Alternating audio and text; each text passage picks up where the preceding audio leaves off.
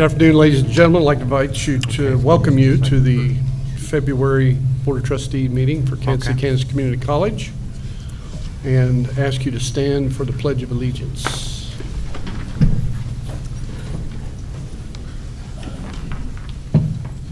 I pledge allegiance to the flag of the United States of America and to the republic for which it stands, one nation under God, indivisible, with liberty and justice for all. Thank you. Please be seated.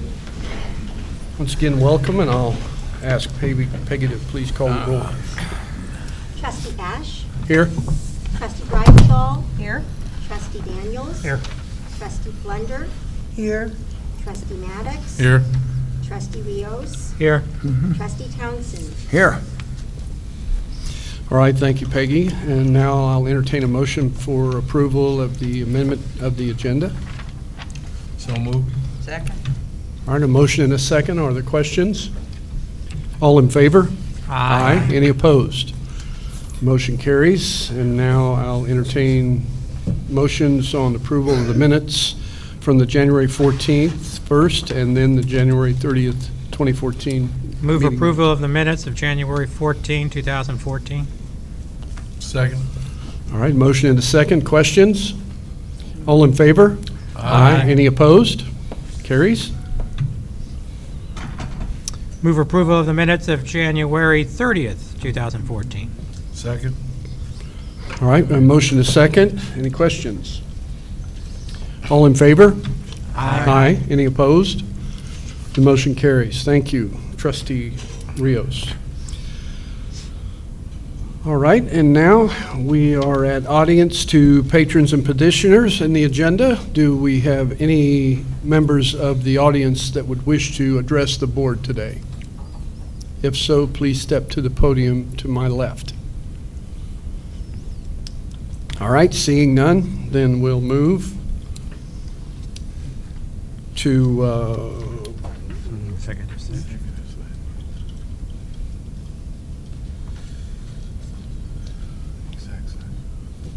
You're looking for a motion? yeah, I guess so, because I'm looking at something different than you all are looking at. Oh. So go ahead, JD. Move it. Hold on, before you do that, let's recognize the students that we have here first. That's why I'm looking at so funny at your note here, Dr. Gibbons, because I don't have that on my agenda. So, all right. Okay. So could you hold that just for a second, sure. JD? Yeah. Okay, Dr. Gibbons. On Thursday, February the 13th, Stacy Tucker and Phi Theta Kappa students, Ryan Proctor and Gabriella Acosta, visited with legislators, and they are here today to share with the board. And you have the program in front of you. It has the purple on it from that session. Stacy.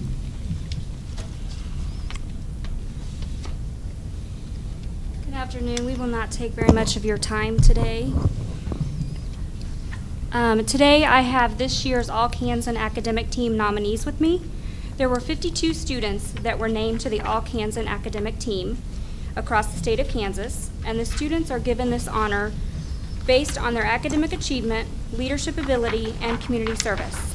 The program recognized the sponsors for the event is Phi Theta Kappa International Headquarters, the Kansas Association for Community College Trustees, and the college presidents across the state. Today I have Ryan Proctor and Gabriella Acosta with me. Welcome. Thank you. My name is Ryan Proctor. I am majoring in civil engineering. I'm planning on graduating in May and going to Kansas University. My name is Gabriella Acosta. I am a pre-med major and I will be graduating in May as well. I plan on attending Washburn University. As the All-Kansas nominees for Kansas City, Kansas Community College, we had the opportunity to attend the All-Kansan Luncheon last Thursday in Topeka, Kansas. Before the luncheon, we visited the Capitol and had the chance to meet with state representatives including Stan Fraunfelter and Valdenia Wynn. We also met with the state representatives Broderick Henderson and received these certificates from Willie Duff.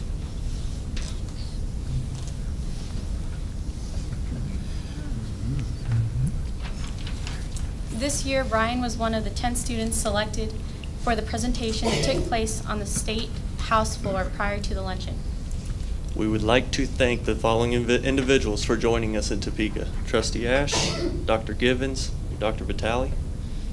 Dr. Kramer, Dr. McDowell, and Dr. Long. And here are a few pictures taken in Topeka. Yeah, they love me.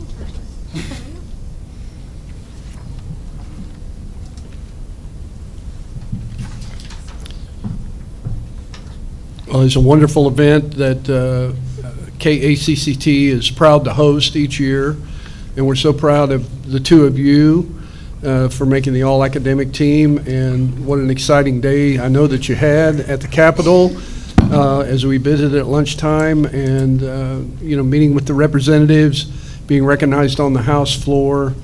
It was a really big day, and it's a very, very important day for community colleges in Topeka as well, because it gives the legislators an opportunity to see firsthand for themselves the work that's being done at community colleges, and to get to know real people and hear real personal stories about the difference that community colleges are making in their lives, and will continue to make in their lives as they go forward. So congratulations on your recognition, and it was a delight and a pleasure to share half of the day with you up there, and we wish you well in your endeavors moving forward. Let's give them a nice round of applause.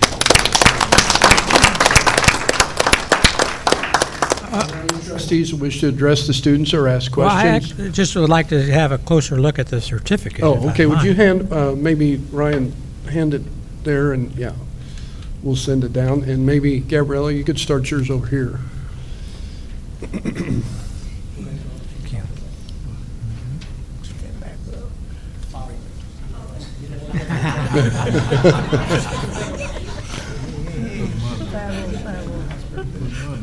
Okay. Stacy, is there anything else you'd care to add regarding your Phi Theta Kappa charges? I don't think so. I'd just like to thank all of you for attending. I know you all have busy schedules. The students, Ryan doesn't know this yet, but your scholarship checks did come today. Peggy brought them down. So thank you to Dr. Givens for getting those to us. All right, outstanding. Okay, any other board members? All right, well, once again, congratulations, and thank you for representing our college so well, and as well as representing yourselves and your families. I know they're extremely proud of you. Thank you. No, I didn't talk about it. Okay. Now, JD, I think we're ready for that motion. Now we're ready. I move that we recess into executive session to discuss non-elected personnel matters to protect the privacy interests of the individuals to be discussed, and also to discuss confidential financial data or trade secrets of a business to protect the interests of the business to be discussed for a period of... I would recommend for the second one, 15 minutes, Trustee Rios, and I would also ask that it be under the attorney-client relationship to protect the communications which would be deemed privileged in the attorney-client relationship, and you would invite Mr. Warner and his son in on that one, and my suggestion is you take that matter up first in the 15 minutes. Okay. So moved. Second. All right, we have a motion and a second. All in favor? Aye. Aye. All right, the motion carries. We will temporarily adjourn here and rejoin you in 15 minutes. Okay. Apologize Motion for to that come back glitch. into session, Mr. Chairman? Yes. Okay. We'll call the meeting back into open session. And we are at item 7 on the agenda, communications. There is, in your board packet, the Saturday Science, Math, and Technology Academy is having the parent-family breakfast and demonstration day on February 22nd. So I wanted the board to be aware of that and possibly attend. It's always a great event. Okay. So that's the only communication. And I see here we have a resolution regarding consumption of alcoholic liquor. March 13th is the first one up at the Jewel Center. Trustees, do you see that? Yes. Do you have that? Yes. Okay. So we can discuss, I'll make the motion to approve the resolution regarding consumption of alcoholic liquor on March 13, 2014 in the Jewel Center. And then I'd like to have detail about this. Okay, we have a motion. Second. And a second. Okay, now, questions or discussion? JD, you have? Yeah, just some background on this. Shirley?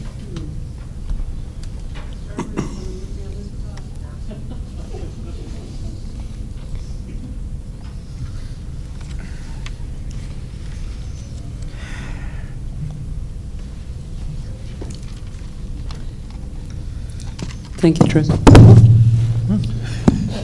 All right, you got it.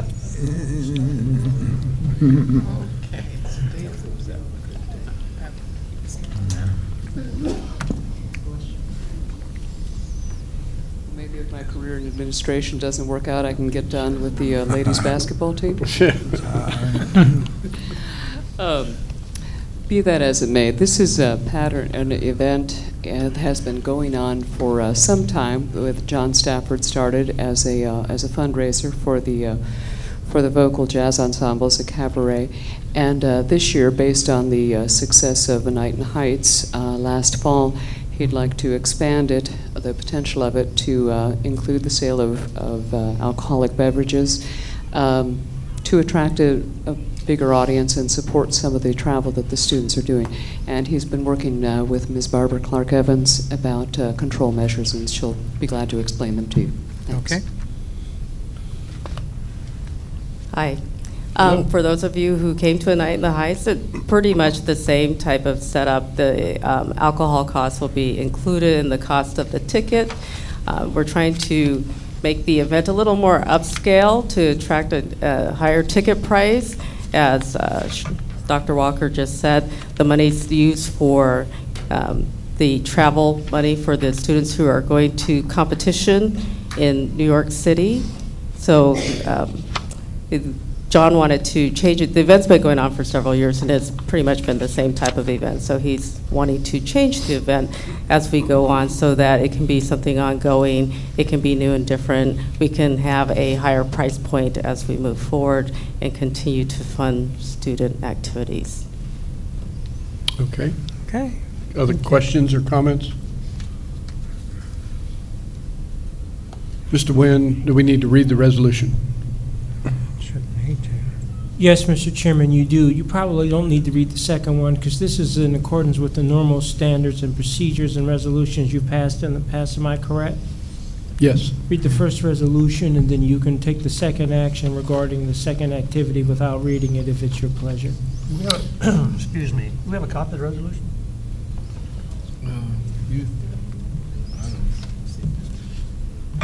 I don't know. I had one at my place. Did you all have one at your place? Not the resolution. I think it definitely has to be read, and we don't have a copy. I agree. Okay. This is a resolution regarding the consumption of alcoholic liquor in accordance with KSA 41-719I.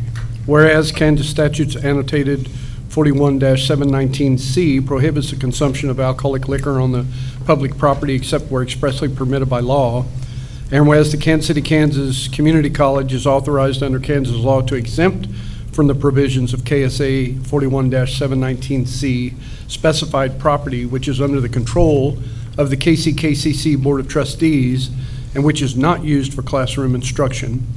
Now therefore be it resolved by the Board of KCKCC, Section 1, KCKCC hereby exempts for Thursday, February 27th? March 13th. All right, Thursday, March 13th, 2014. The banquet areas of the Jewel Center. Right here. From the requirement of KSA 41-719C and Section 2, the exemption is granted in connection with the holding of the dinner and performance event Cabaret Laissez Le Bon Temps Rouler. Real good, right?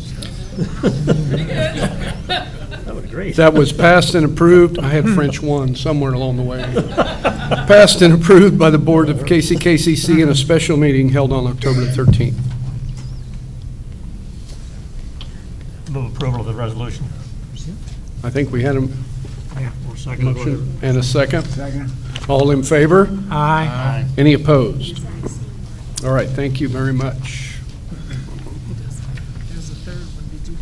We have a second resolution. I move approval of a resolution regarding consumption of alcoholic liquor at the Kansas City, Kansas Community College Meet and Greet event, April 24, 2014, at the Thomas R. Burke Education Center lobby.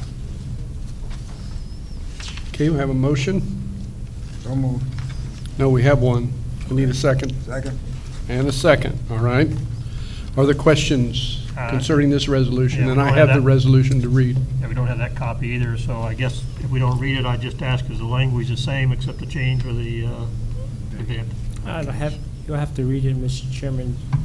The therefore part of it, please, Mr. Chairman. Yes. The opening language is the same. Now therefore it be resolved by the Board of KCKCC, Section 1, KCKCC hereby exempts for April 24, 2014, the lobby area of the Thomas R. Burke Technical Education Center, located at 6565 State Avenue, Kansas City, Kansas, from the requirements of KSA 41-719. Section 2, this exemption is granted in connection with the holding of KCKCC Meet and Greet event. This event was passed and approved by the Board of KCKCC in a meeting held on February the 18th, 2014. If there are no further questions, I missed something. I didn't, what's going on down there? it's a meet and greet event, again, I believe hosted by the Endowment Association. Alcohol? Oh, there's your Yes.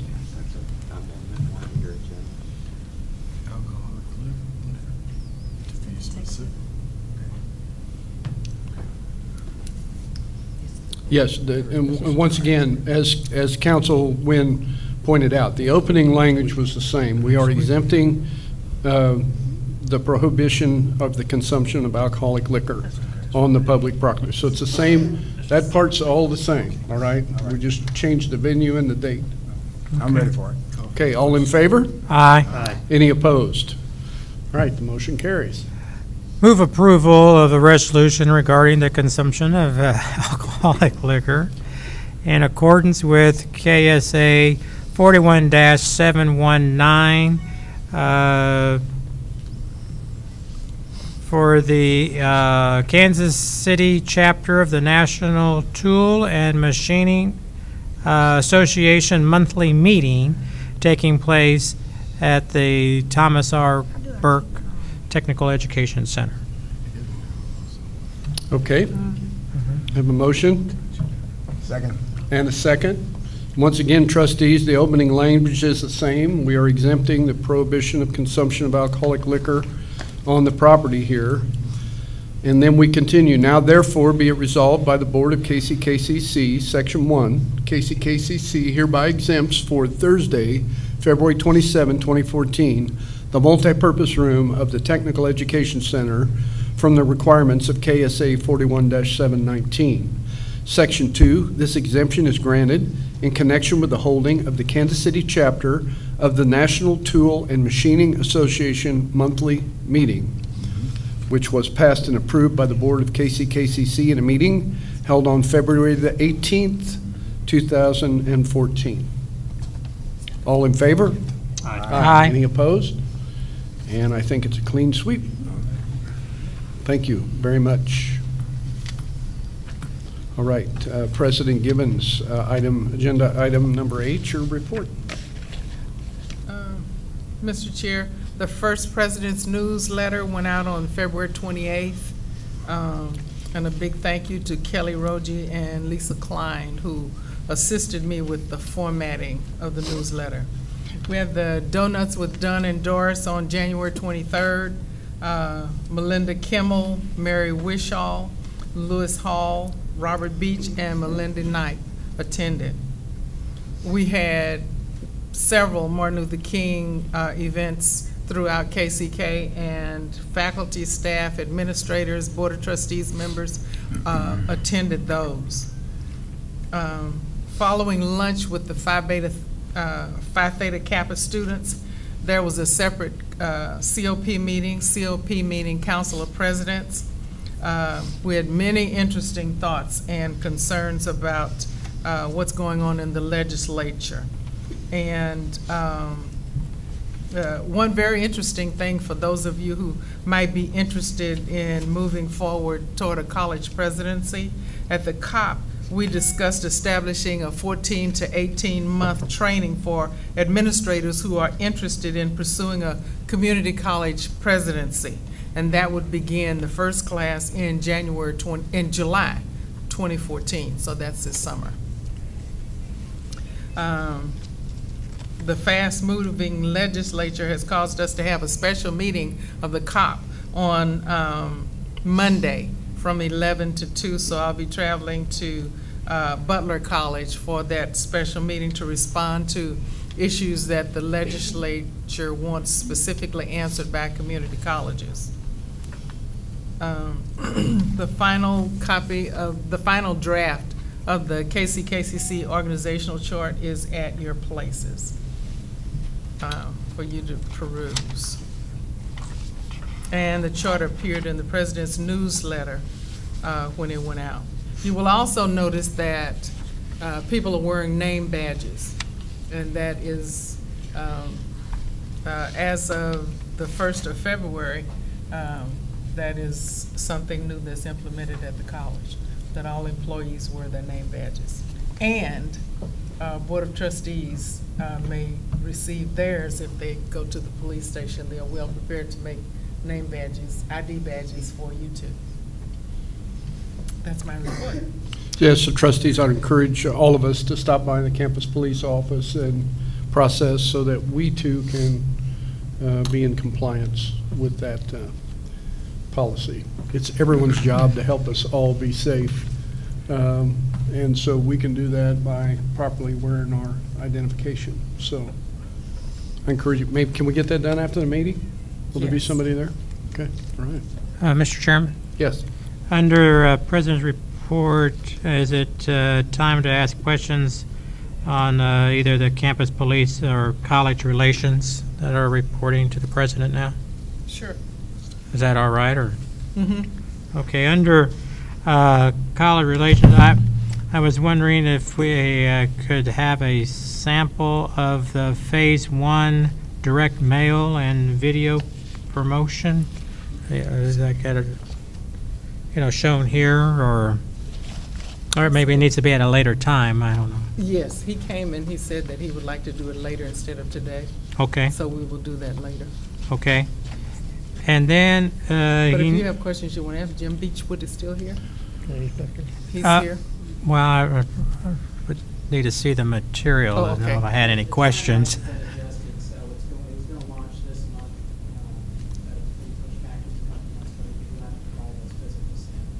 Okay. Sure. I'm just going off the report. Yeah. Okay. That's fine. Good. Thank you, Jim. As far as I'm concerned. The other said, and I've meant to bring this up in the past. You often mention how many press releases that you do in a given month, and I'm really actually more interested in the topics of those releases than the number of the releases. Would it be too cumbersome to I don't want the releases themselves, but the topics, so that we are cognizant of what is being distributed? We will do that.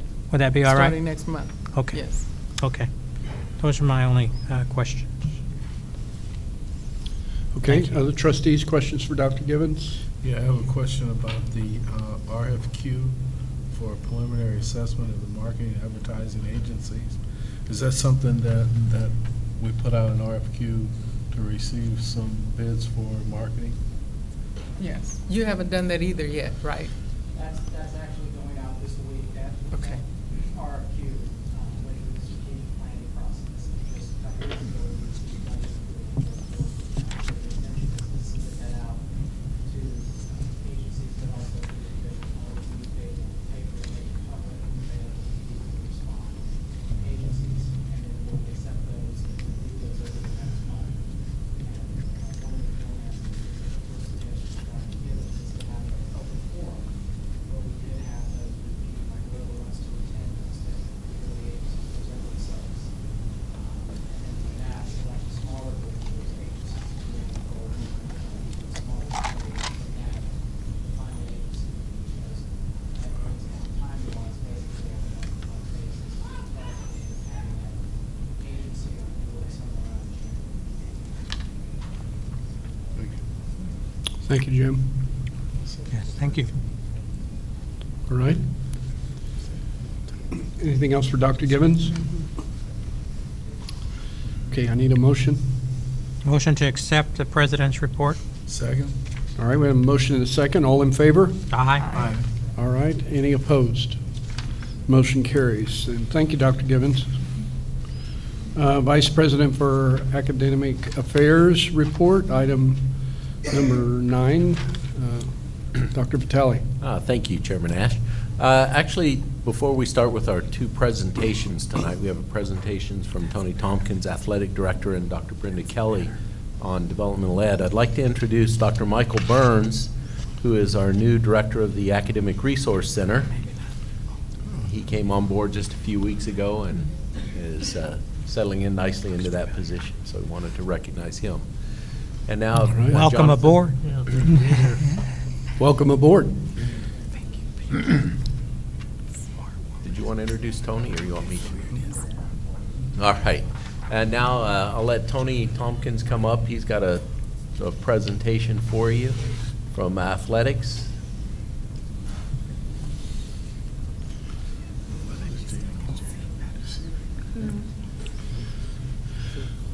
Welcome, Tony. How you guys doing?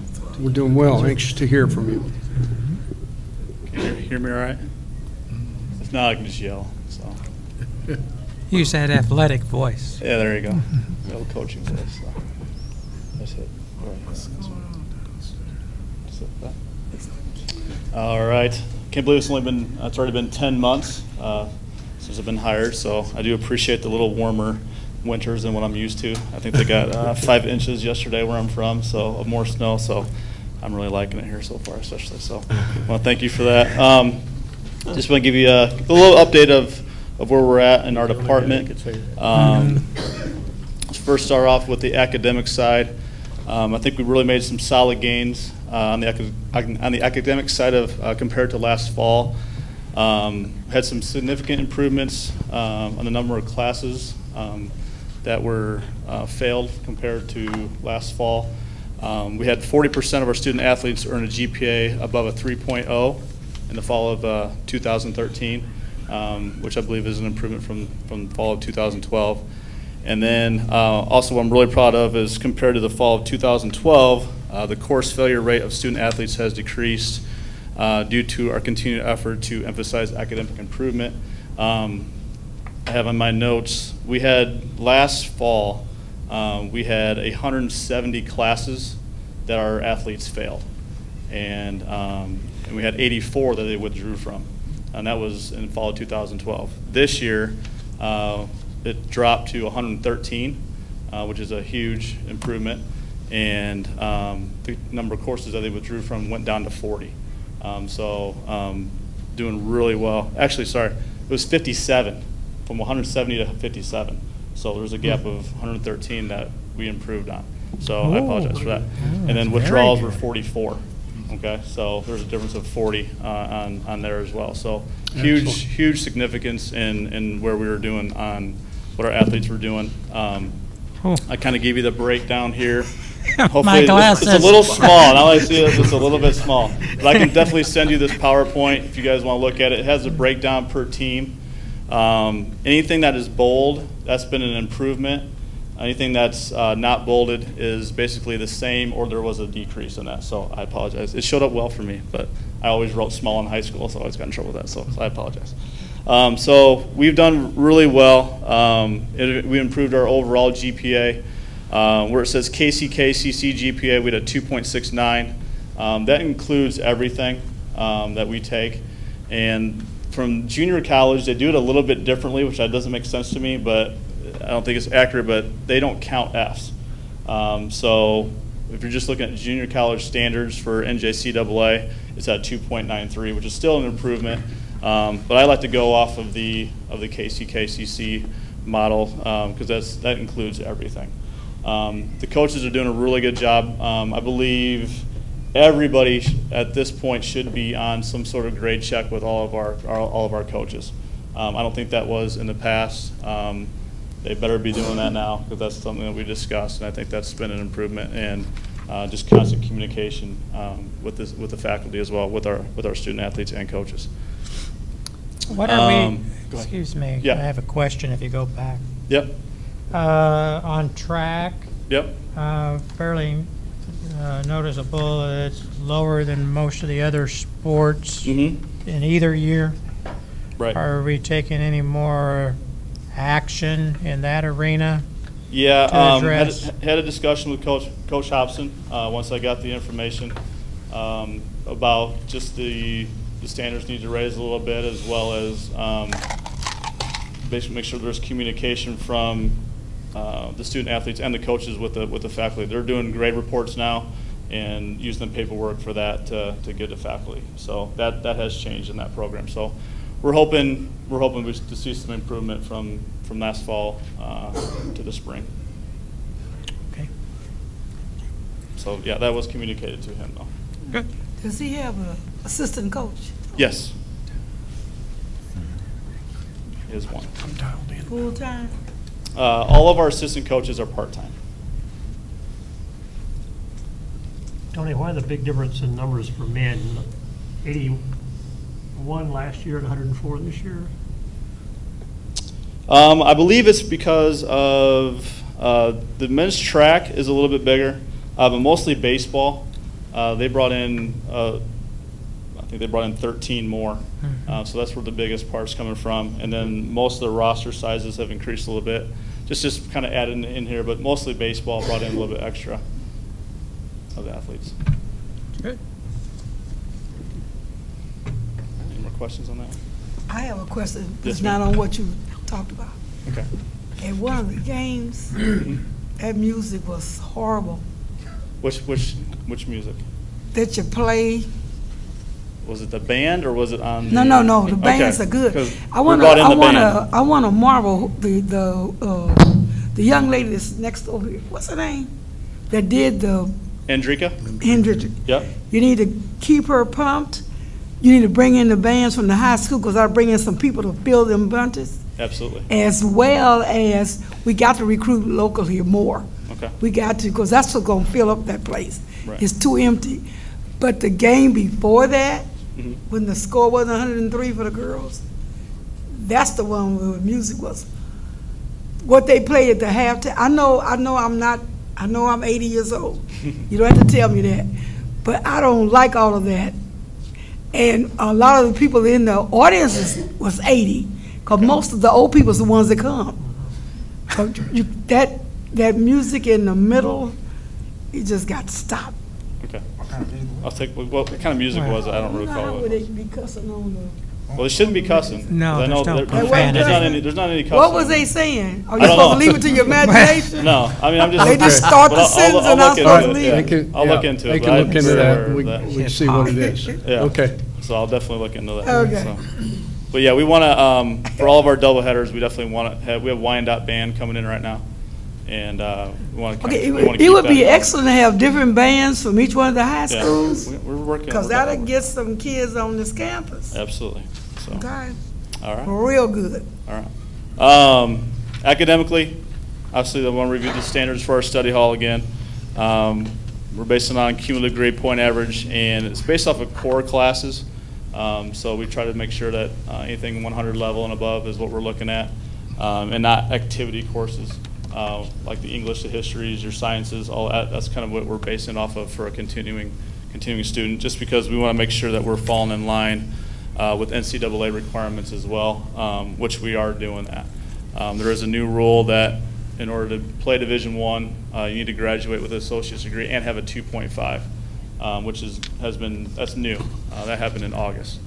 So that's definitely kind of changing the landscape a little bit of what we have to do academically to get kids to move on.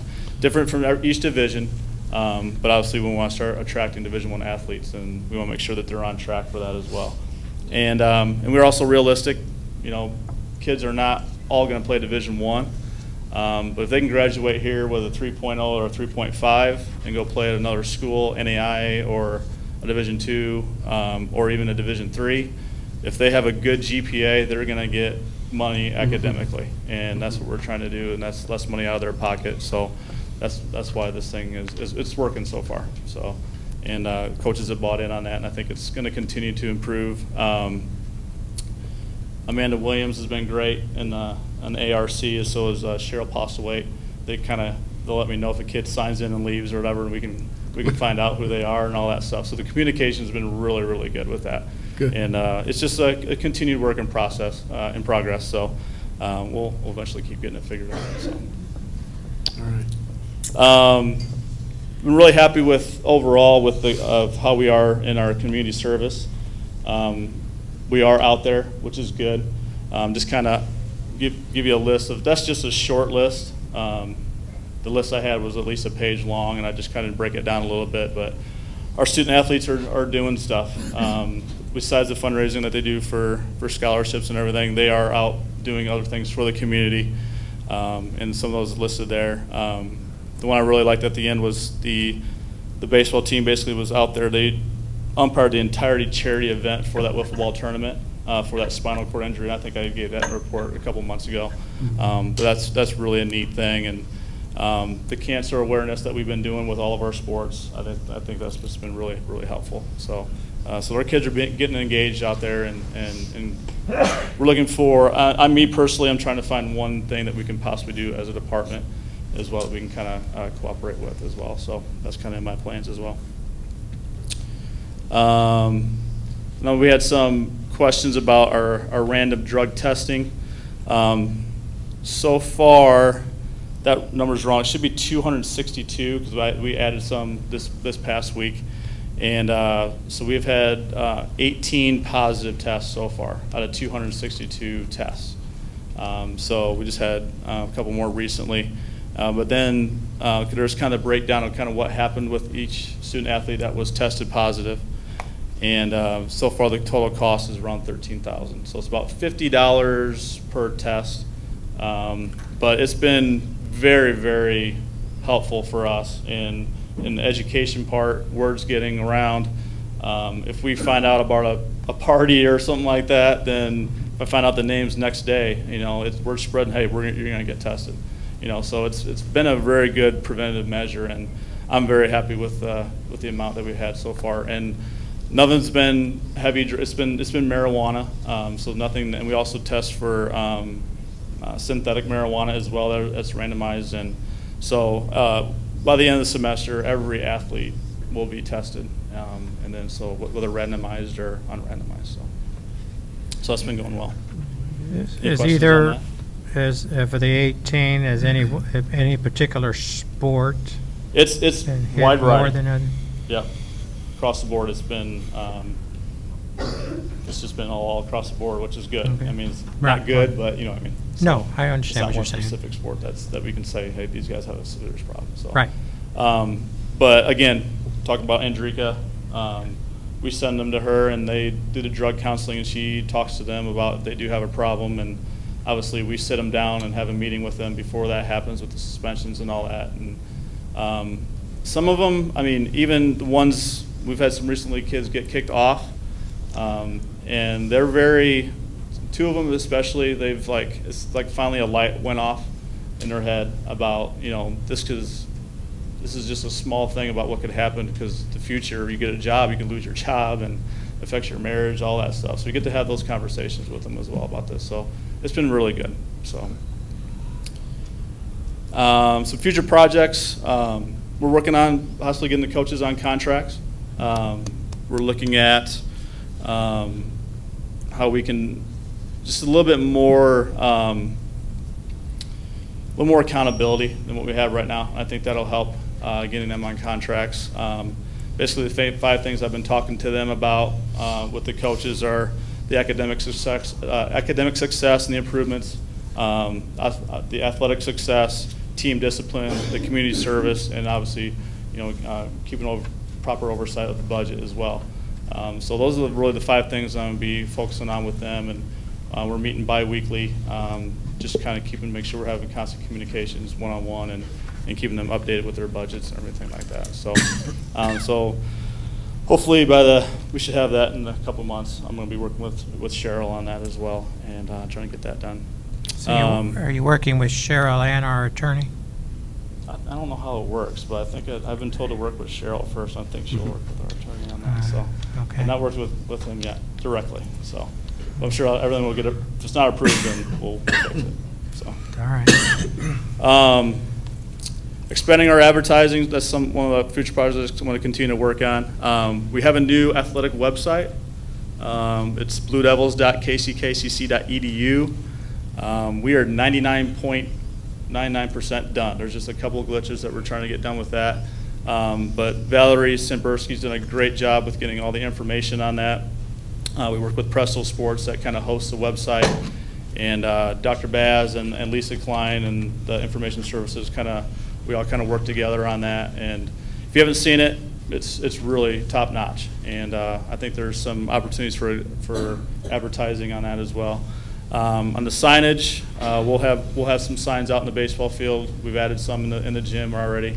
I think so far we've just having kind of like a collaborative effort, trying not to compete with Patrick here. We're letting him know who we're contacting and all that stuff. So, but we raised over $10,000 just simply on signage already this year.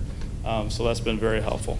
So, lastly is just facility expansions. I also want to thank you for the support that you've given us so far with the baseball, and it's unbelievable, and the soccer and track and field. It's done nothing but change the perception and also give a great first impression on that side of the campus. And we kind of tallied it with our advertising. We get around 75,000 people a year that visit our campus with our athletic facilities. So we get a lot of people that visit our campus. And first impressions are very important in recruiting, all of that. And so I just want to thank you again for that, because we're definitely going to get our use out of it. And I think it's a great recruiting tool. I believe there's still some growth for facilities that I'm going to continue to work on to see what we can do to meet our needs, our college's needs, as well as the community. And I think there are options out there for that. So just want to thank you for the time to give you an update. So thanks. Okay, are there any other questions or specific questions? One more. Tony, do you do any community service for churches? Or can you? I think we can. I am meeting with a gentleman that, I don't know what organization he was, but he spoke at Westside, where I go attend.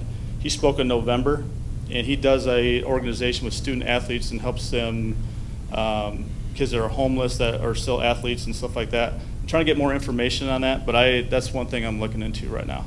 But if there's things that are needs out there, we definitely want to know about them, because coaches are, like we work at the Ronald McDonald House, our baseball team helped paint a complex for somebody that was in need, so there are things that we want to do, and if we know about them, we can definitely, we want to be involved. So yeah, but I don't think there's any rules or anything being broken with churches or anything. So okay. Yeah, just communicate that with me, and we'll see if we can't get any takers. So right. All right. Okay. Cool. Thank you, guys. All right. Thank you very much, Tony. Very positive report. Very good. Thank you, Dr. Vitale. Thank you. And following Tony is Dr. Brenda Kelly, from the Director of Developmental Education.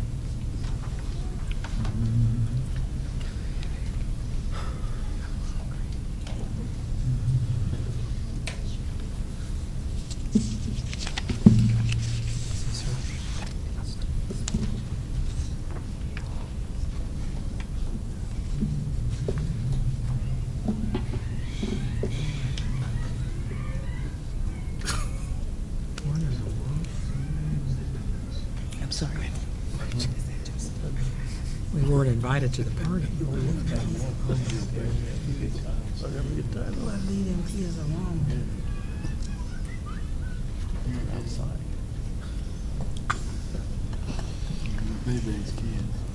Hello, board. Hello. And all others. Brenda Kelly presenting before you. Several of you as board members have an outline of the presentations I'm going to give. It's a one-page outline. And for those of you that are in the audience that do not have a copy, I will tell you, we're going to cover really 4 areas, starting with the student needs assessment.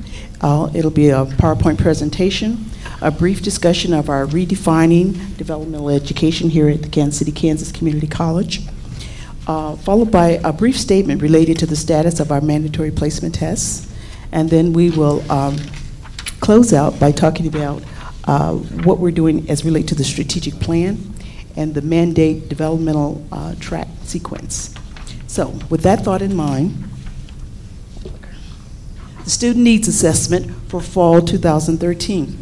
At the beginning of this sheet that I put before you, which others are not aware, this is the work of not just myself. It represents our I'm nervous.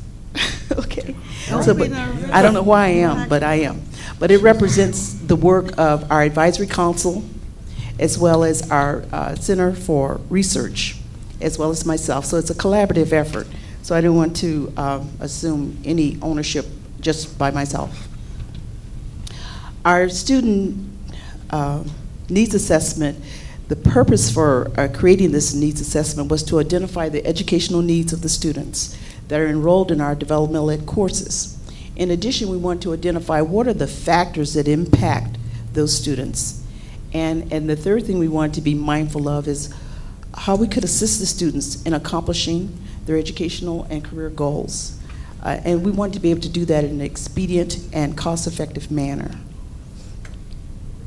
So as it relates to the student needs assessment, this is a brief summary of how we went about conducting the survey. It was emailed to each of our students that are assigned or enrolled in one or more developmental ed courses. And this is a listing of the courses that we sent the emails to in the fall. English 99, where it says HUDV 101, we now refer to that as our first year experience course. And then the math 97, 99, and 104, read 91, and read 92. And we offered the student needs assessment both on the main campus as well as in Leavenworth site. Okay. With that thought in mind, there was a random visit of myself to some of the classes to support the students as well as help the students in taking the student needs assessment. I'm going to speak more to that in later, but that's basically the overall. We did get the support of all of our deans that were involved in serving developmental education to encourage the completion of this survey.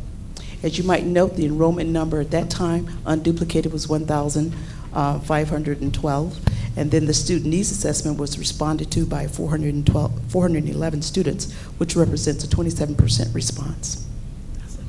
The first question, or one of the questions that we asked was, have you attended another college? As you can see, 74% of the individuals responding had not, and 26% had. Then we asked them about their parents in terms of your mother or your father, if they have attended college.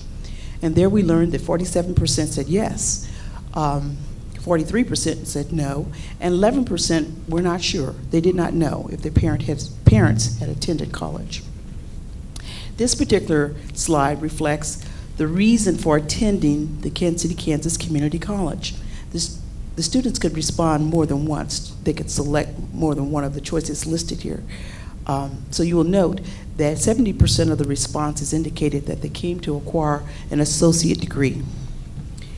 Then 45% indicated that they wanted to take courses for transferring to another educational institution, probably higher level. And then we have 22% that said they wanted to increase their knowledge base. 16% felt that if they would attend college, they would get a salary increase. There were some students that were here, 12%, that wanted to get a certificate. And 8% indicated that they were here to get a job promotion. There were 6% that did not use any of those responses. And then there's just this 1% that's noted there of students that was here to repeat a course that had been failed. Okay? The next area was what influenced your decision to come to the Kansas City, Kansas Community College? What influenced your attending?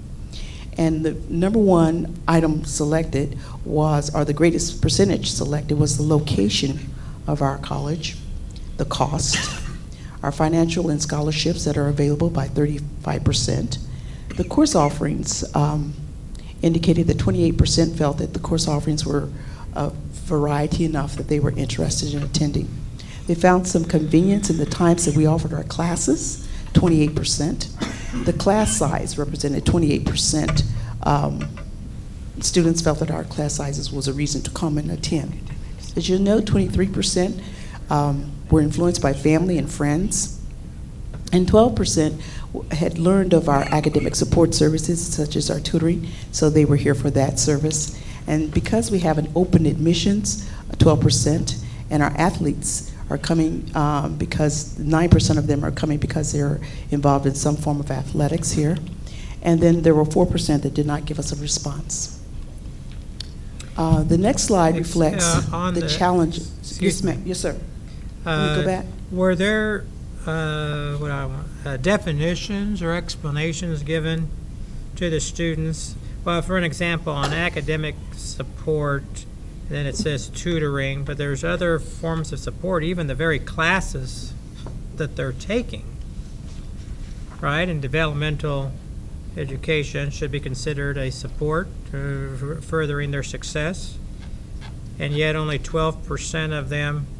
So I'm wondering if there was, or am I reading too much into what you would have meant by that selection? Okay. I think a factor that might influence that 12% response is that this was offered at the this assessment was offered at the beginning of the course of the school year, meaning in the fall at the very beginning.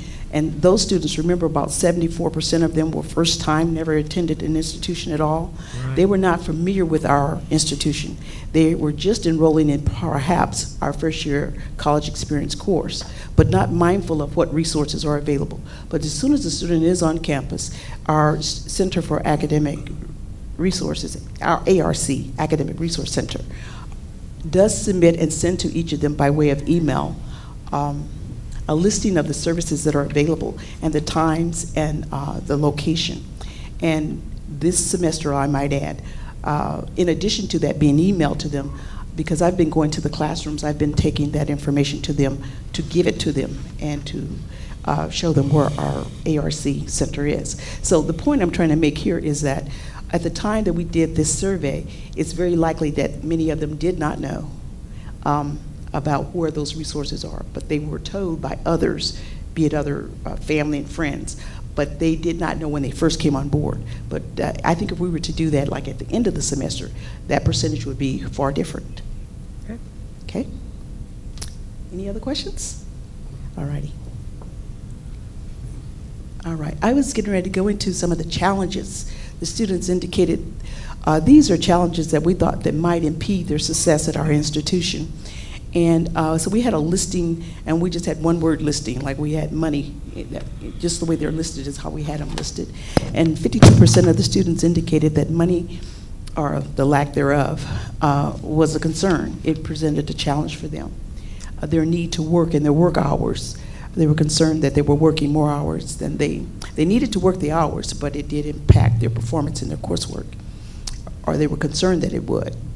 That's 39% felt that way. The motivation, several of the students, 29% indicated that there is a concern about their motivation, being motivated to start, complete, do the work.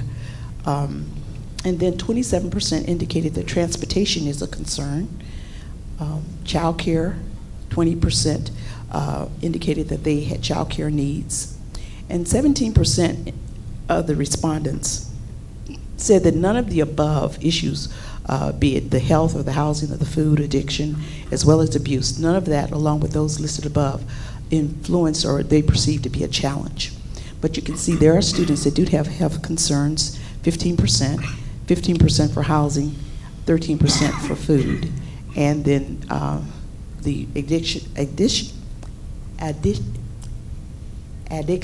can't get that word out, addiction and abuse, you know, that's a self-reporting. And so that response is probably because they chose not to report. A few people did, but it's a self-reporting. And you may not want to acknowledge that you have issues there, okay?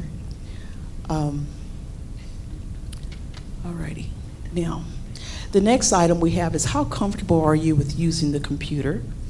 And we asked this of our students, and if you really look at this chart this table closely, this pie chart closely, you'll realize that really only 2% are not comfortable. If you would look at it overall, 98% are. Just that 59% are very comfortable, 28% are comfortable, and 11% are somewhat. But overall, 98% are comfortable with the computer.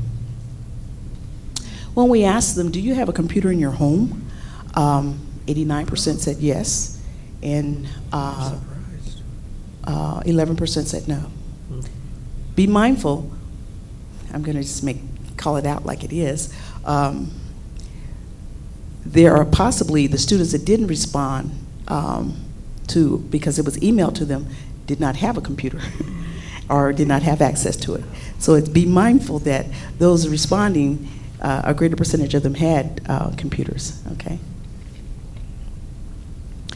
Now, how comfortable are you with using your computer? This is Dr. Grunke helped us with this. She did this really helping us to see, dividing it up in terms of if you have a computer in your home or if you do not have a computer in your home, how comfortable are you?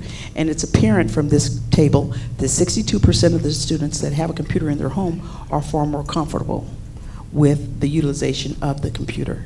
So the point is, if you have one in your home and you use it more frequently, obviously you're going to be more comfortable with it. Comparably to, you can see only 36% of those individuals that do not have it in their home are not comfortable with the use. Okay.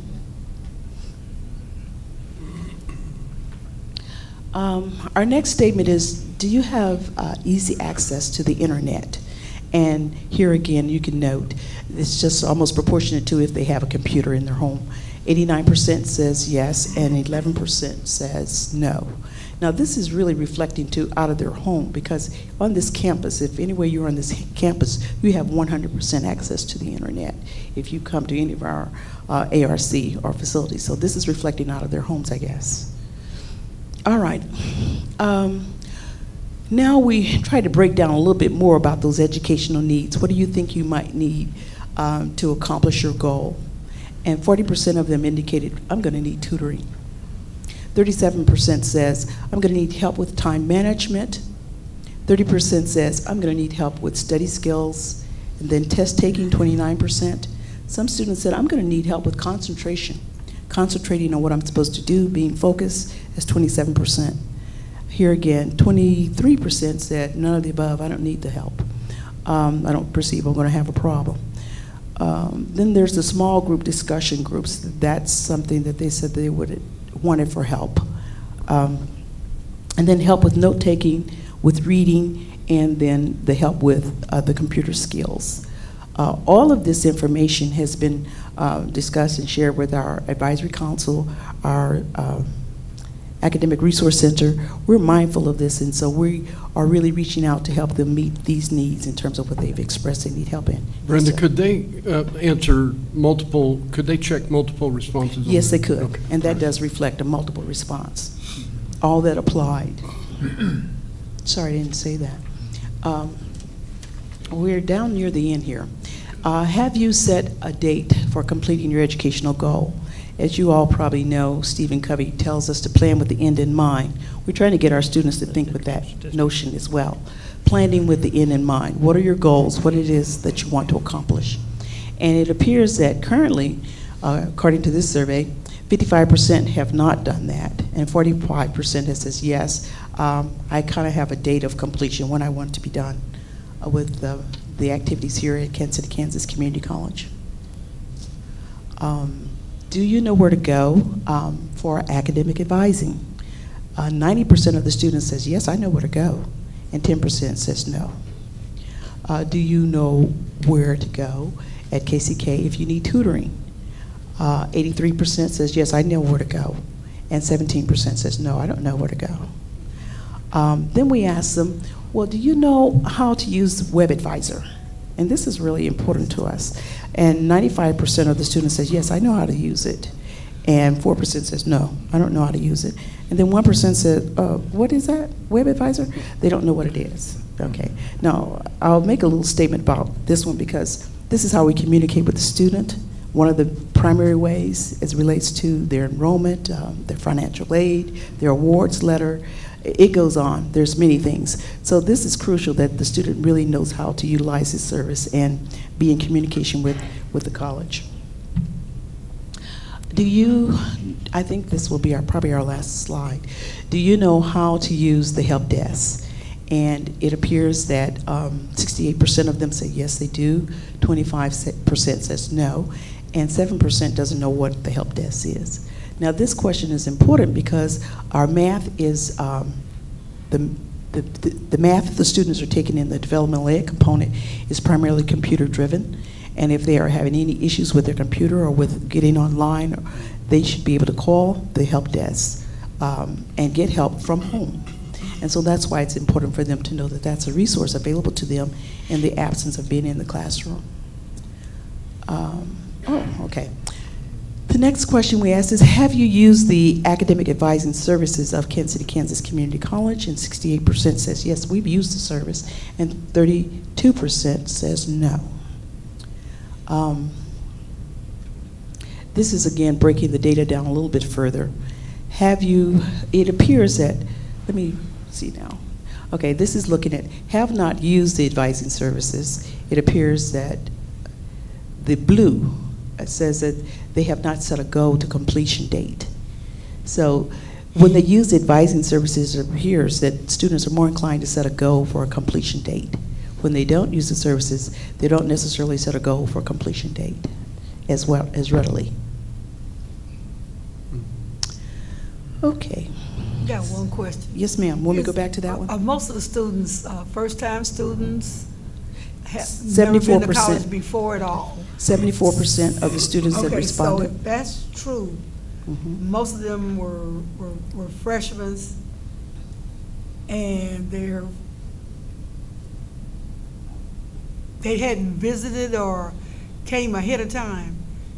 You know, because we got to work better, I know, at getting students on this campus to see what it is like. And it bothers me at times when the freshmen, I know they don't know what they want to take, and they change their major 3 or 4 times, and I know what that figures out. But it bothers me that they don't know in the beginning that they don't even have a goal set. That's because they don't know what they want to do. They do what? Because they don't know what they want to take. They're just taking the basic classes. So how do we get to them first-time students so that they will look at anybody's college? Oh, that is such a segue into where I'm going next. Thank you so much, because one slide next, and then I'm going to answer your question. So it is a good segue into where we want to go and tell you what we as an institution are doing about just that you've mentioned. And that takes us into our advising services, the advising center. And we're trying to get the students to tell us how helpful is it. But I'm going to get please, your question is not forgotten, because it's the second item on the agenda. Okay. We are seeing that they find the advising services of KCK to be extremely helpful. In fact, 97% of the students that have used the services felt that it was helpful, and only 3% said that it was not. Whether it was very helpful, 36%, or helpful, 46%, or somewhat helpful, 16%. You put all that together, that's still 97% of the students felt that it was helpful. Okay? So with that in mind, That's the end of the presentation as it relates to the needs assessment. But if you will see from your agenda I put before you, the next item I want to talk about addresses the question of, I'm going to have to skip to get there. Well, we discovered, the next item is we redefined developmental education, because here's what we discovered. We discovered that students were coming to our institution, and if they're first time and they haven't attended any other institution, it is mandatory that they take our placement tests. And the results of the placement test determines what courses they'll be taking. And what we were discovering is that we would have students, X number of students taking the placement test, but less students enrolling in the courses.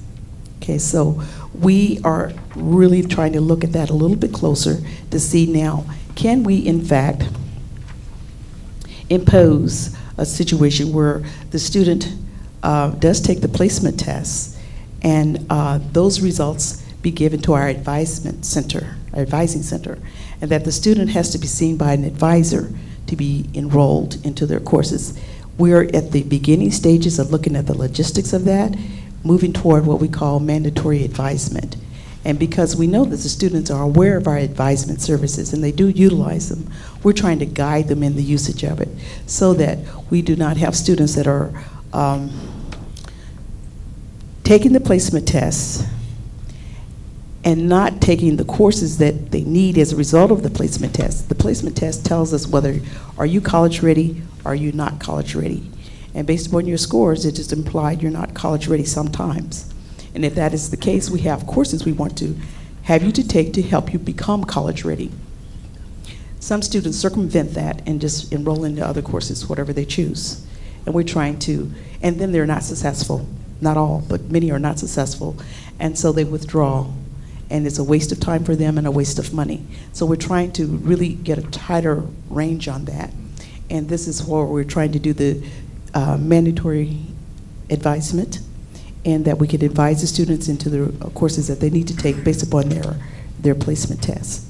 So that gives an awful lot of weight to one assessment.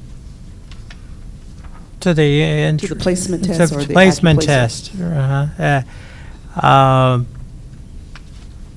So I'd like to hear a little more thought of on this one measure being the loan criteria versus, there's a lot of variables that come into play, especially when you look at our, the average age of our student. They're adults. A lot of times we speak of what I would term young adult, teenage, versus 30 years of age. So I'm just wondered your thinking. Could I give a little to add to that? Because your concern is a legitimate one. We do offer the students 3 opportunities to take the placement tests. We try to encourage them to enroll as early as November if you plan to go the following fall. So if you start your enrollment process early and you take the placement test, you have some opportunities to improve that score if in fact you can improve it. There is also, through Compass, ACT provides help tests that you can go online to do a lot of sample tests and master certain components of the test. When you take the placement test here at our institution, if you pass a portion of it, you do not have to retake that portion again. And that may get you out of taking the English course, depends on which portion you're not proficient in. So if we are able to get more students applying earlier for our institution and taking the placement test earlier, like I said, as early as November or something of that nature of the year prior to actually planning on attending, if we're able to do that, get them to take it early. That's the point, that they can take it 3 times before they actually enroll. I think what Dr. Rios is really getting at is rather than putting so much weight on just a single instrument, whether it's Accuplace or Compass or some other placement instrument, are there other factors that we could take into consideration when determining whether or not a student should be in a developmental track or not? Is that more, I think that's more what he's getting at rather than I am sure there are. attempts on that. I'm sure there are, but this is what we're currently doing. But that doesn't mean that's what we have to continue to do. Does the age play a lot in it, though? I mean, if I've been out of school 5 or 10 years, 20 years, and I take the placement test, I'm not going to score as well as somebody that just got out of that senior class. Even if it was the low senior class, they still should be able to outdo me. Or does that happen? Because since we got older students that have been away from school a little while, that time lag in there gonna mess them up? I think we can revisit it, but currently that's how it is. Okay. I'm not saying that's the way it has to be. I'm just responding to board mandate.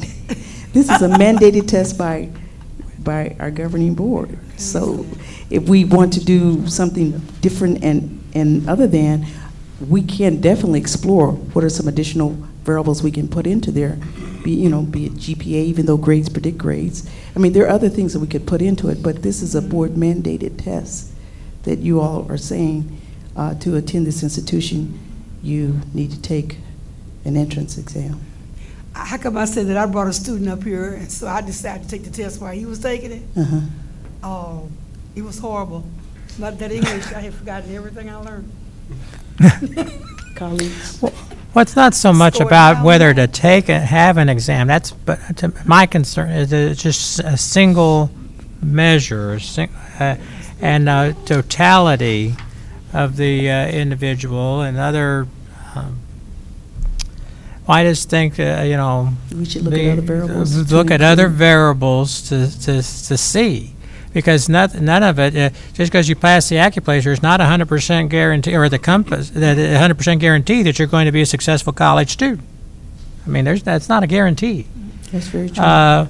Even a higher ACT score, he usually ends up going into work ethic, the focus, and some of the reasons why they're have come tend to be the intrinsic drivers that end up getting the successful result. And so I'm just, my wondering is if we are contemplating looking at the other things such as with the younger student, GPA, MAP scores, which is one of the more trusted scores within K-12. I understand, but so that for most students comes from K through 12 literally. So you don't just have an assessment here and there, but you have an actual tracking to see, trend to see what the student has done over a period of time to make a prediction then what they be likely to do continuing on. So it's just something to think about, I think, as you're continuing your work. I forgot to mention, I'm sorry, there is one more variable I did forget to mention, is that those students that take the ACT and have a score of 23 and higher are exempt from taking our placement tests. So they are automatically allowed to go into the regular coursework. So there is that exemption. And those students that have, I think it's over 30 credit hours are allowed, if they've already completed 30 credit hours at another institution, they are not required to do the mandatory test. Still, I'm mindful of your concern, and it is something for us to look closer at. Thank you. Well, yeah, I think the whole survey obviously does that. It gives you and your staff and others here, some things to look at, and I think maybe we've given you some ideas as well. So, good. All right. Excellent. Thank you. Thank you, Dr. Kelly. All right, thank you.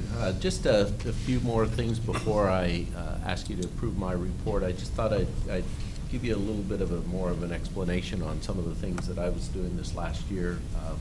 When Dr. Kramer and I met with Cerner, it was to really kind of pick their brains about what, if anything, we can do to maybe make our associate graduates more employable as associates, and quite honestly, they were pretty adamant that they're looking for the bachelor's degree. There were some programs that they do have where current college students and even high school students can get into internship programs and work through there, but they even said that even with their bachelor's degree hires, they put them in a 24-week training program that usually all of their employees go through before they really turn them loose on the Cerner way. So, but it was a good discussion, and I think we've got some directions that we can go with our program as a result of it. Good. The AOK, that's the accelerated opportunity funding that the state is part of, that allows us to work in the course rooms of the technical programs to help students who are either don't have their GED or need some basic remediation to get through the skills that they need to either earn their GED or to reach the skill level they need to be able to complete their certificate programs and move on. The Tech Education Authority, that's the group that oversees all the technical education in the state, and basically they're there they approve new tech programs going on being proposed to the KBOR for the state. At that particular meeting, we also took a look at the governor's 2015 budget recommendations and looked at the tiered education state aid distribution that's already been approved for 2015, and we hope it stays intact as we go through the legislative session. With Metropolitan Community College, the environmental health and safety is a degree that they offer, and what we're looking at is offering that degree to our students who would actually take courses with us, the gen ed courses, if you will, and then take the program-specific courses at Metropolitan Community College.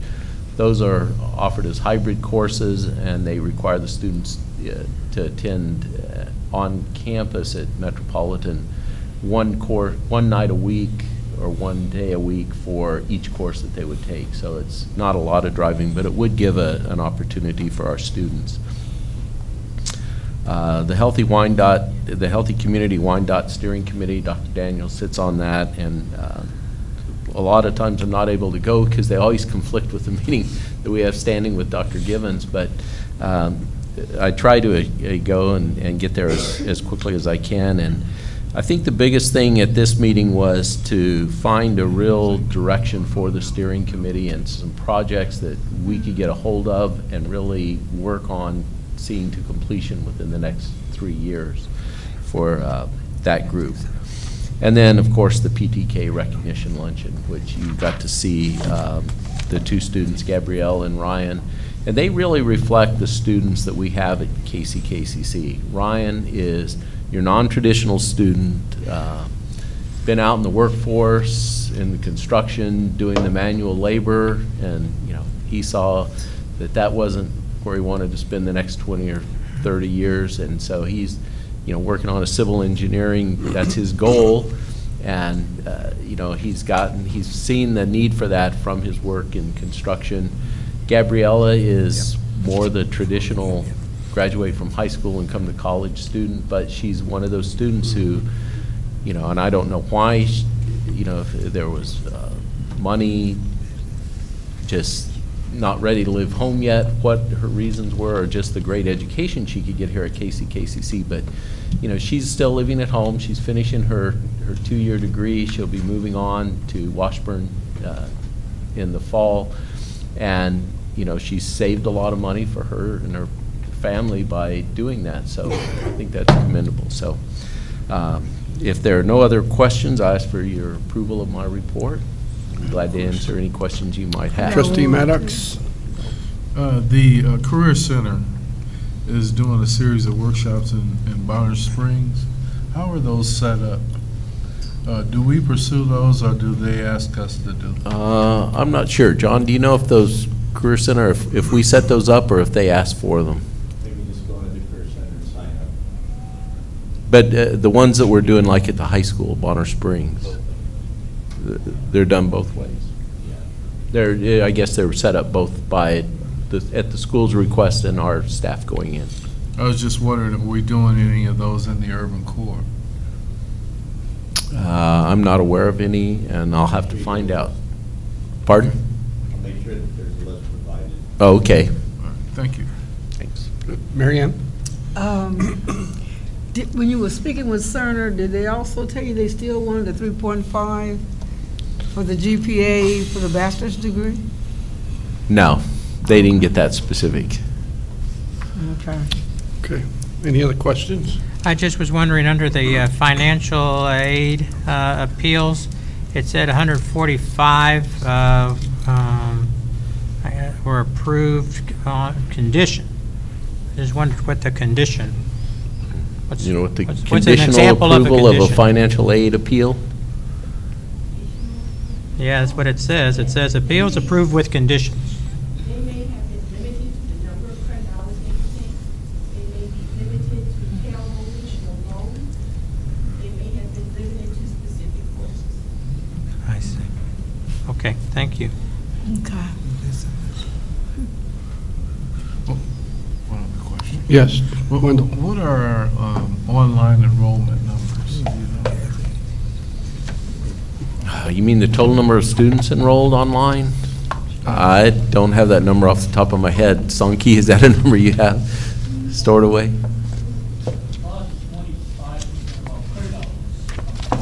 Okay, about, yeah. Okay. But I didn't tell you how many students. The last report I received as of January 23rd, it was 2,400. And so for perspective, has that number been coming up? Is it trending? Which way is it trending? Down. 11, 12, 13, 14, and 12 it was 2,863, and 13 was 2,678, and 14 is 2,004. Okay. So we need to keep the doors open. That's probably, looking at how our whole enrollment's been trending down.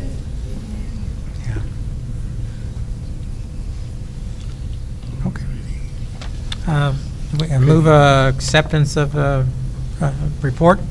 Second. All right, we have a motion and a second. All in favor? Aye. Aye. Any opposed? Thank you, Dr. Vitale. And now it's time for Vice President Bodie. Thank you. We might as well start with the resolution for the bonds. The bonds were, according to the resolution passed at the last board meeting, the bonds were marketed this week, last week, Monday. We had a weekend in between. Tuesday they were sold. The market was strong for bonds. We've $183,000 savings overall over the 15-year period. Interest rate was down. It was within the parameters that you approved at the last board meeting.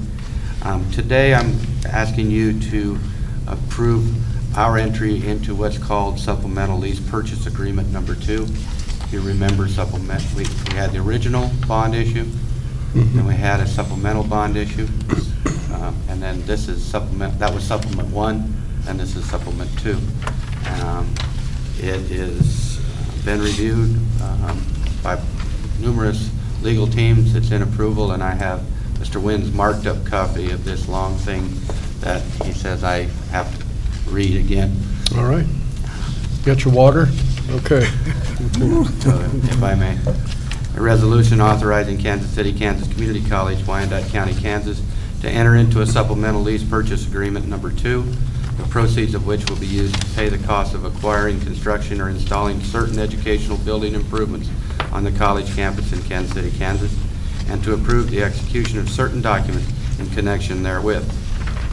Therefore, be it resolved by the governing body of Kansas City, Kansas Community College, Wyandotte County, Kansas, as follows. Section 1, authorization and approval of college documents and declaration of trust. The college documents and the supplemental declaration of trust 2 are hereby approved in substantially the form submitted to and reviewed by the governing body on the date hereof, with such changes therein as shall be approved by the chairperson, the chairperson's execution of the college documents to be conclusive evidence of such approval. The issuance of the Series 2014 Certificates of Participation pursuant to the Declaration of Trust and is described in the preliminary official statement is hereby authorized and approved. The obligation of the college to pay basic rent payments as defined in the lease under the lease shall constitute a current expense of the college and shall not in any way be construed to be an indebtedness or liability of the college in contravention of any applicable constitutional or statutory limitation or requirement concerning the creation of indebtedness or liability by the college. And all provisions of the lease shall be construed so as to give effect to such intent. The college covenants that pursuant to KSA 75-37-125, its obligation to make all rental payments is not subject to Kansas cash basis law, and therefore the college is required to make such rental payments from whatever source of revenue as is legally available, including the levy of ad valorem taxes without limit if necessary. The chairperson or vice chairperson, if the chairperson is unavailable, is hereby authorized and directed to execute and deliver the college documents and to approve changes to the supplemental declaration of trust due on behalf of and as an act and deed of the college. The secretary or acting secretary, if the secretary is unavailable, is hereby authorized to affix the college's seal to the college documents and attest such seal. Said seal. Section 2, approval of preliminary and official statements. The preliminary official statement is hereby ratified and approved for the purpose of enabling the underwriter to comply with the requirements of Rule 15C2-12B1 of the Securities and Exchange Commission. The college hereby deems the information regarding the college contained in the preliminary official statement to be final as of its date, except for the omission of such information as is requested by Rule 15C2-12B1, and the appropriate officers of the college are hereby authorized, if requested, to provide the underwriter a letter or certificate of such effect and to take such other actions or execute such other documents as such officers in their reasonable judgment deem necessary to enable the underwriter to comply with the requirements of such rule. The final official statement is hereby authorized and approved, supplementing and amending and completing the preliminary official statement with such changes therein and additions thereto as shall be approved by the officer of the college executing the final official statement. Said officer's execution thereof to be conclusive evidence of said officer's approval thereof, and the public distribution of the final official statement by the purchaser of the refunding certificates of participation are in all respects hereby authorized and approved. Chairman of the college is hereby authorized to execute and deliver the final official statement on behalf of and as an act and deed of the college. Section 3, further authority. The college shall, and the officials and agents of the college are hereby authorized and directed to take such actions, expend such funds, and execute such other documents, certificates, and instruments as may be necessary or desirable to carry out and comply with the intent of this resolution, and to carry out, comply with, and perform the duties of the college with respect to the college documents, the other documents authorized or approved hereby, and the 2014 additional improvements and underlying real property as part of the project. Without limiting the foregoing, the chairperson is hereby authorized, if required, to execute any certificate or agreement to allow the underwriter to comply with Rule 15C2-12 of the Securities Exchange Commission. Section 4, mandatory provision. The mandatory contract provisions prescribed by the Kansas Department of Administration in Form DA 146A as amended shall not apply to the college documents, except that the provisions of KSA 71-201A and KSA 71-201B shall apply to the college documents. The effective date, this resolution shall take effect and be in full force from and after its passage by the governing body, adopted by the governing body of Kansas City, Kansas Community College, Wyandotte County, Kansas, this 18th day of February 2014. Move approval of resolution number 14. Second. All right, we have a motion and second. Is there any question or comment? Hearing none. All in favor? Aye. Any opposed? Motion carries. Thank you very much. Thank you, Brian. My report begins on page 29 of your of the document and goes through page 33. I think the business office's report highlights the busy time January is. 1098Ts, 1099s, and W-2s all poured out of that business office. Last month was a busy month for the staff. Last year's 1098Ts we had, I guess it must have been about June or July, the IRS decided to go after all the community colleges. And for 1098Ts, which are tuition and scholarship paid forms that we provide to every student, students that didn't have correct Social Security numbers. And between the business office and Dr. McDowell's office, we put a concerted effort into that.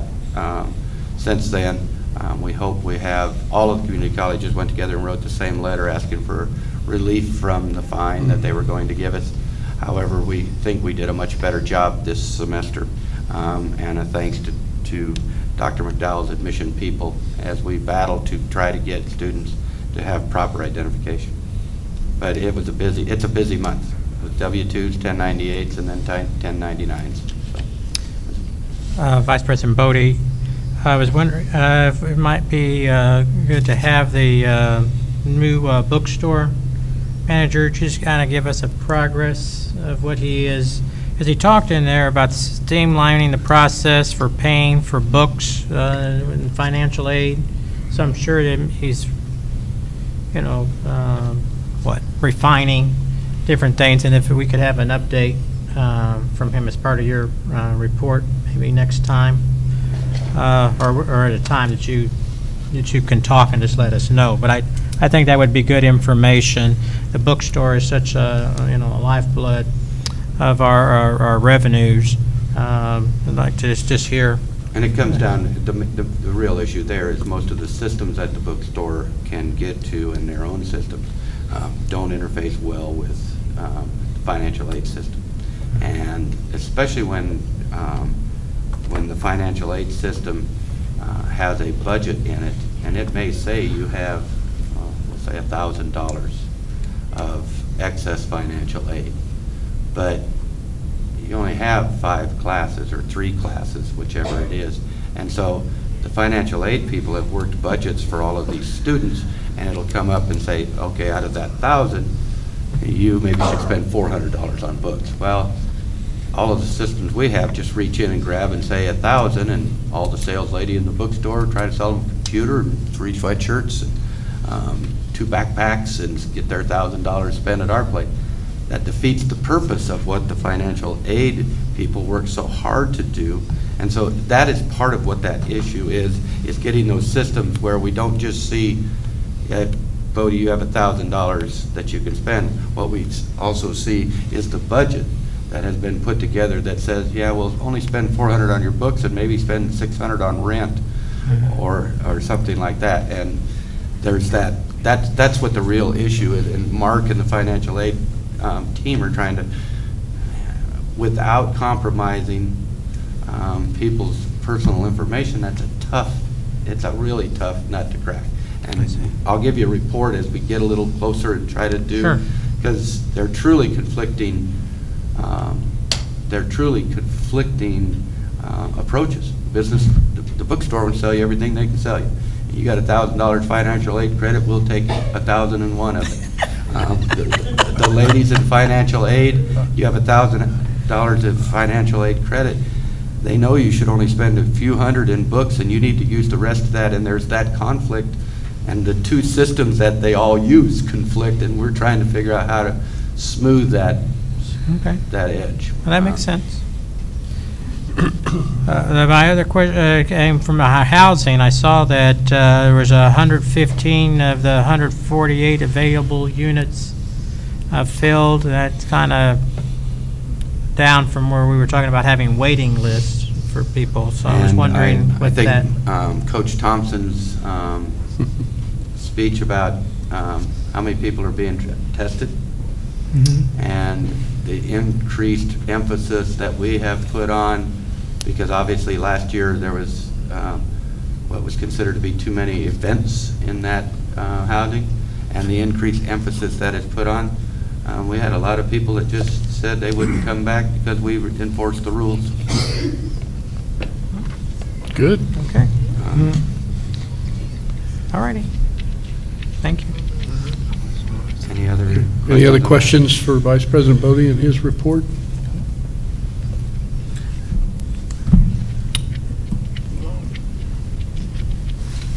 As part of Vice President Pody's report, the trustees did read the letters in regard to potential internships under the Vice President. And is that what the board was looking for? Remember, we talked, and I just wanted to make sure that it would satisfy committee, but I didn't know.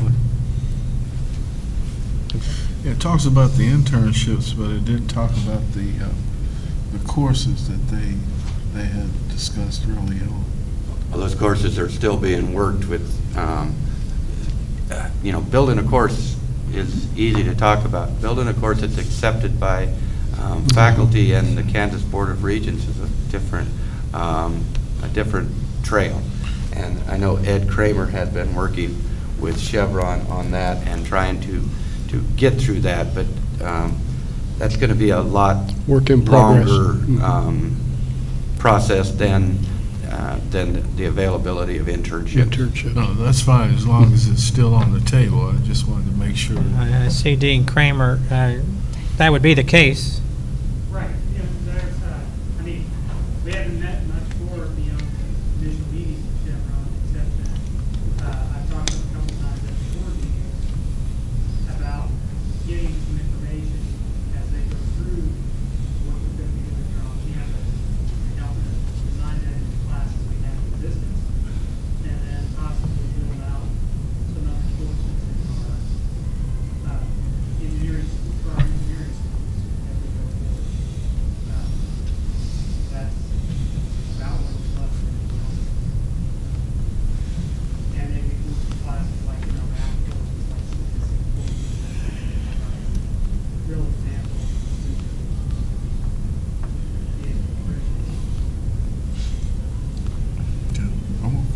Okay, thank you. Okay. Any other questions? Move approval of the Vice President's report. Second. Have a motion and a second to approve Vice President Bodie's report. All in favor? Aye. Any opposed? Motion carries. Thank you. Is that the gavel? Yeah, that's the toppling notebooks there, I think. Okay. Under 11A, Finance, under payment of the bills, it begins on page 37, goes through 89. Ask your approval of payments of the bills. Move approval of payment of the bills. Second. All right. Other questions, comments? Just the only the $3 million is a typical amount of monthly bills, so we were right in line with the trend. Okay. All in favor? Aye. Any opposed? Motion carries. Thank you. And under 11B, the financial reports begin on page 90 and go through page 93. After review of the cumulative budget at 51% is a good place to be. We did note instruction and facility support, but again, they're a little over what percentage-wise, but given what we've been working on, those did not appear to be out of line in our view. Just want you to know that they were reviewed. Second. Okay, is there a motion? There's a second. Move approval. All right, Finance Katie's report. moving approval. Now, Clyde. Now you second. Now you second it, all right? All in favor? Aye. Any opposed? Okay, thank you. And then way back to page 4 and 5 of your book, I asked for your approval of finance items C1 through 6, 6 being on the amended agenda. 6 being on the amended agenda. I move approval, but I would like Vice President Bodie to give explanation to our gym floor bid. I'll second it, and have to hold it up. All right, we have a motion and a second, and now, Brian, if you could I should answer. have, in number 3, I should have also explained the same thing as number 4. Pro Foundation Incorporated, besides just being $170 higher, and they're the ones that are going to do the other bid, they use a dry foam, it's almost styrofoam, that they spray into the voids under our floor to lift the floor. The other bids we got are what they call wet grout, and they're just, it's like pumping sludge concrete Water. under them to pump them up. And with some of our voids that we don't know how deep they go and how far they go, the bid that we got from them said it'll be this much unless it starts pumping away and going away. The other issue, really specific on the basketball floor, is, and we have our architect team in looking right now, we have another bubble on the basketball court. Almost the same place we had it last year, where the floor is just rising up in one spot. And we got the test teams in again, and we have like 70% humidity there, and we have like 28% humidity on the rest of the basketball floor. And so we had to bring in a company, and we moved a hole in the floor, and we're blowing air underneath it to dry out that one spot. We can't figure out in the middle of the field house floor why that one little area is real humid. We have all the drawings from when this building was built. Well, we have the ones that it was designed, not how it was built. But it is right along one of the seams of where the part of the field house that's on one level meets the part of the field house that's on multiple levels. And there's a duct in there that we can see in one of the old drawings. We have our architect company in looking to see if they can find if that duct actually exists. If it does, where it's pulling air, it does look like it may go to one of the locker rooms, so it may be pulling warm, moist air out. Why it would run over and always end up in the same spot on the basketball court. But the reason the basketball floor is rising is because the humidity in that spot's so high and the wood's wet. So we're drying it, and then we got somebody looking for it. But we don't want to put any more moisture underneath that basketball floor if we can help it. Right. And Spartan Foundation repair is wet grout. And so please, we ask that you approve the styrofoam. Okay. I got a question. Yes, ma'am. You sure Indian Springs is not up under there? Ma'am, it's only humidity, it's not water. Okay. Okay. All right, I told you so. I do come back and say this. Okay, we have a motion and a second. All in favor? Aye. Any opposed? Thank All you. right. Motion carries. Good. Okay, we are ready for item agenda number 12, is that right? And at this point,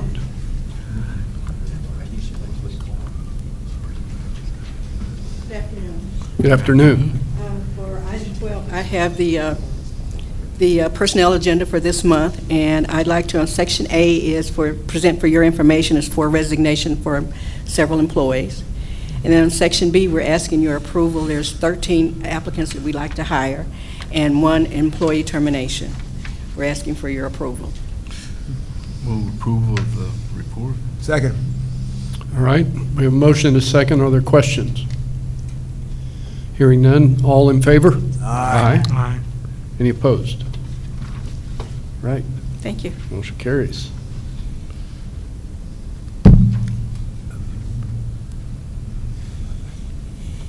Continuing ed and community service, is there some report or action necessary there? Oh. No. Just We just approval. hired them. Okay. All right, we're at item 13, report of committees. Which committee would like to? Excuse me. I need to request approval for number 15, continuing education and Yeah. community service, the contract instructor payments. Okay, that's what I was just asking. Oh, okay. That's what I was just asking, yeah, okay, because I thought we went through 14. Okay, all right, so, Michael? 15's on that paper. Well, 15's 15. That's all under human resources. It's under human resources. Okay, the 3 people under number 15 is Dawn Glasgow, BLS for healthcare providers, a CPR class. Start end date is 1/25/14, a $210 contract payment. Mary Mayer, consultant fee, Primetime Club, January 2014. Start date 1/6, ended 1/30/14 in the amount of $420.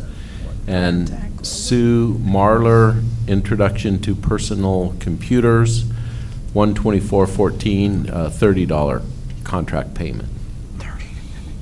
So moved. What is, okay. Go ahead. What's Prime Time Club?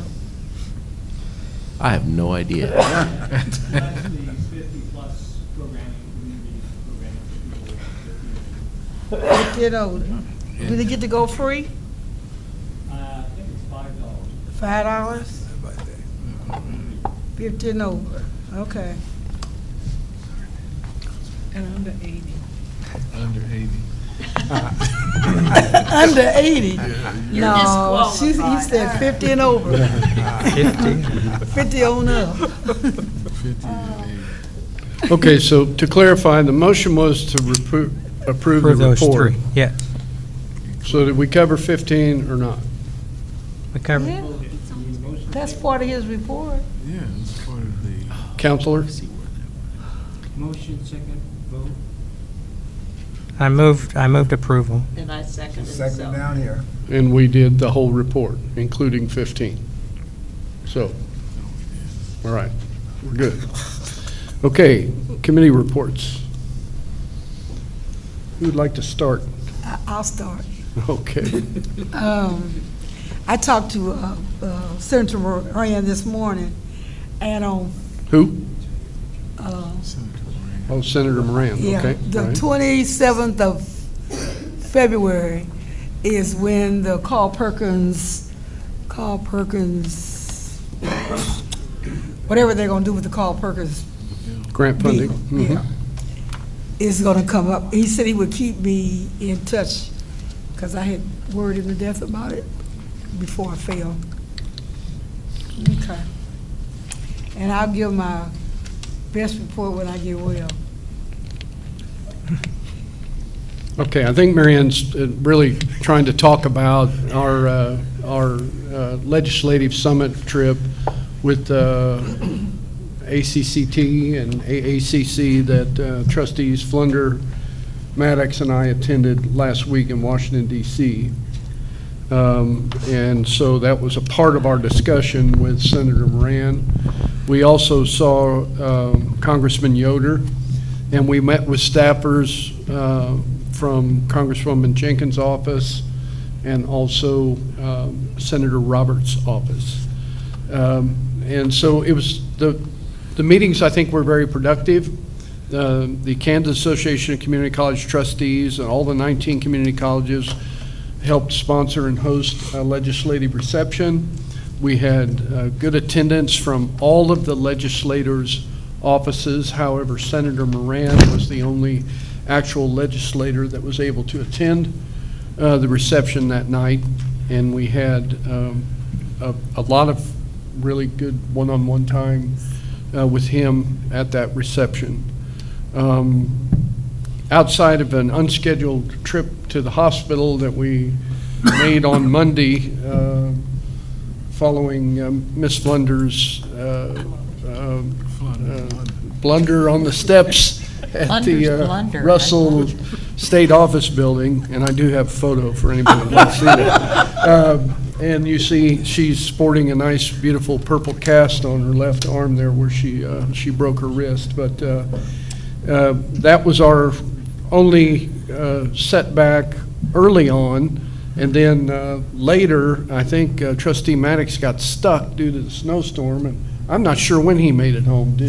Sunday, yes. So Marianne and I were able to make it out Wednesday afternoon before the storm. Actually, it snowed while we were taxiing out to take off. It started, and we made it back in order for me to attend the PTK and the KCKCC meeting in Topeka Thursday. So the trip was productive. Wendell got a little extra R&R downtime, much to his chagrin. Spent a couple of extra days there. But the meetings were productive, we believe. And we have good legislative support, in Washington, D.C., I think. They are on the same page as we are. They understand the issues regarding the particular particular, grant funding programs, Perkins, Pell, WIA, Workforce Investment Act, and all of those things. So I think it was time well spent, and it was productive. I think Would you like to add, Wendell? Yeah, we had we had a national agenda that we used to meet with all the legislators and the aides, and among them was WIA, Reauthorization Workforce Investment Act, and that has been pending legislation for about 10 or 12 years now. We've been trying to get the WIA reauthorized, as well as some of the funding restored, and we had some conversations about that. And it looks like for the first time, and I think Dr. Hunt and I have been on the Hill 2 or 3 times talking about this reauthorization, but it looks like it's finally going to happen this year.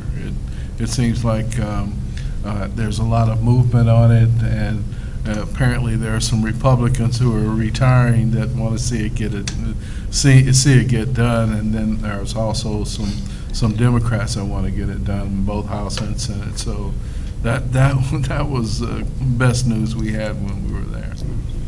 Very good. Okay, are there other committee reports? I think the only thing I would, just so you all know, things are moving along with the gala, the fundraiser for the endowment and the college is moving forward. They've broken up into committees, and those committees have started to meet. I'm on the auction committee. Unfortunately, the weather kind of shifted some of those, so we're actually meeting for the first time next Monday. So don't have a lot to report. Ray may have something in addition from his committee, but just to let you know, things are moving forward through now the subcommittee structures. Good. Anything to add, Dr. Daniels? Committee is meeting Thursday after the first time. Good. All right, agenda item 14, any unfinished business? Take this to the all-important agenda item 15. Move we adjourn. Second. All in favor? Aye. Any opposed? You can stay as long as you want if you're opposed. But to the rest of you, good evening, and thank you for being here.